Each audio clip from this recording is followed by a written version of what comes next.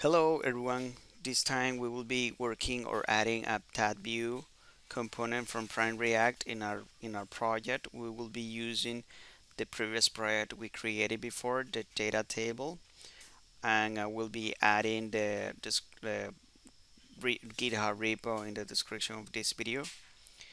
I'm already got the code from the data table. You can I'm already running the project. I already ran the npm start, so the project I got it over here.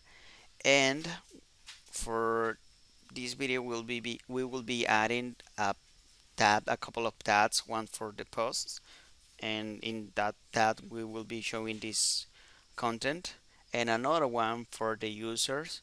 The users data will be this one. We will not show all of the columns, but at least the main ones, ID, name, username, and so on. So let's get started. We need to start adding a couple of items here, the tab view and also the tab panel from Prime React tab view. And since we are going to pull some information, we also will need to store it somewhere, and creating that hook for that. And also we will need to set the update index for our tabs, and I'm adding this hook for that reason. I'm setting here the default tab, which will be the zero. The zero means the first one to the left. Now what I need here is to add, I will reuse this code for getting the information for the users. I will change here to users, and the data will be stored on users. And now we need to add,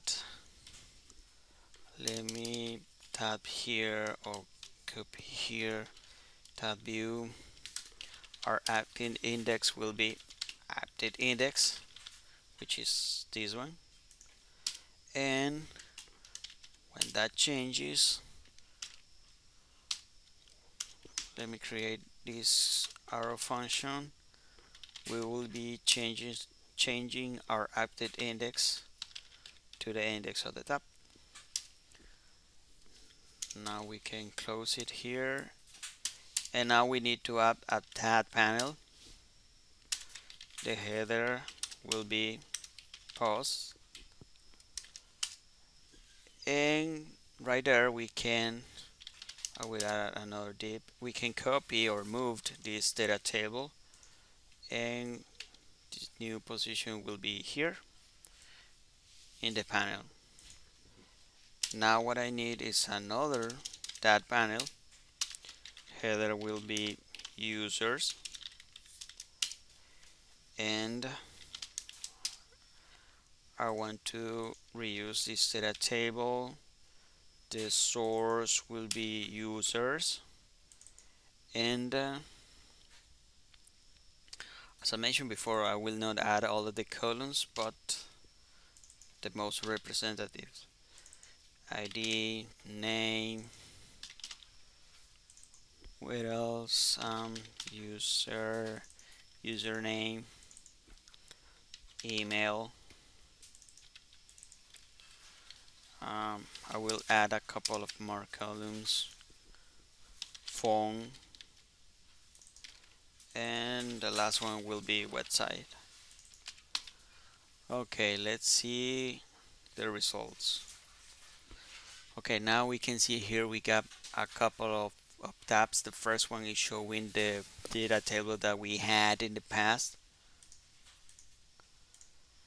and if we browse here to the users, we can see another data table that we created here, and the columns that we added are showing their content here.